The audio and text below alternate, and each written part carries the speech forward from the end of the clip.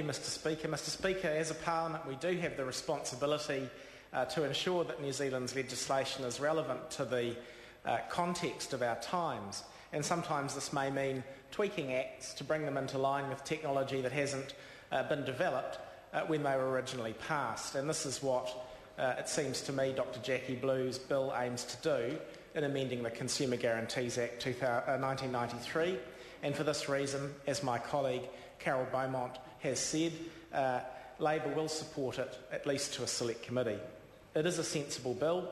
It ensures the principle of protecting consumers is upheld in our modern day and age.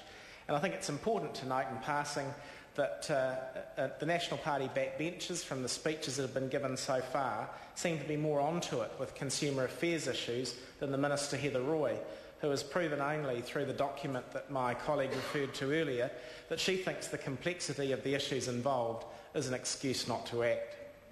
So one of the technological developments that we have to be mindful of in this context is online bidding on sites like TradeMe.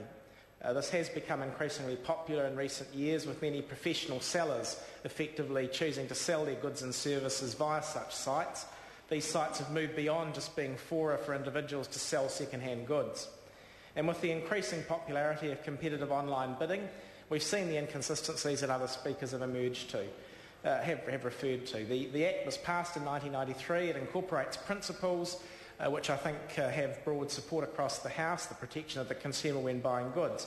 But the current situation where in online bidding there was no such equivalent at the time that the Act was passed, so of course no consideration could be given to how the Act's aims could be achieved in that context.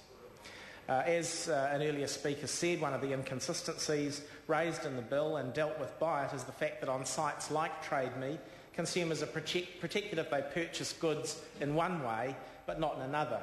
So if there's a bicycle for sale on the site, a buyer is protected by the Consumer Guarantees Act if they hit the Buy Now button, but not if they win through a series of bids.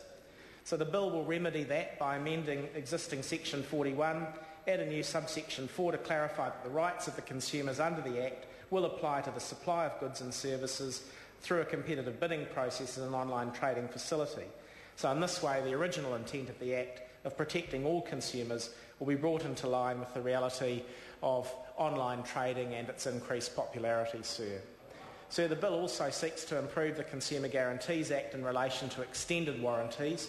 Generally, these are sold to consumers who buy electrical appliances like fridges or washing machines, but despite the name, they generally don't give consumers any more rights than they'd already have under the Act.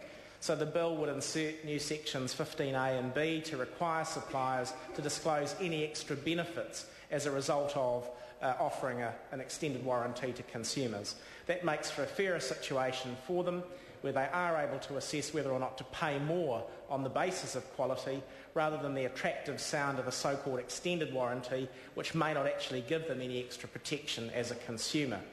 It also allows for an innovation that's common now in New South Wales and other jurisdictions, a cooling off period immediately after the purchase of an extended warranty, so consumers can have fair time to consider whether they really wanted to make the purchase that they have under this legislation preliminarily concluded.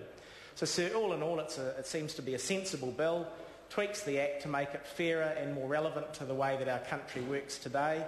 The member has done a good job and should be congratulated. But I must ask why the government is so willing to make changes in this area when they're currently failing at the moment to offer support to my colleague Carol Beaumont and her loan sharks bill because it's, quote, an area under consideration, end quote. And unfortunately, I'm left with the conclusion that the government places petty politics above the importance of protecting our most vulnerable consumers. It would be really nice to be proven wrong in 2 weeks' time at the next Members' Day.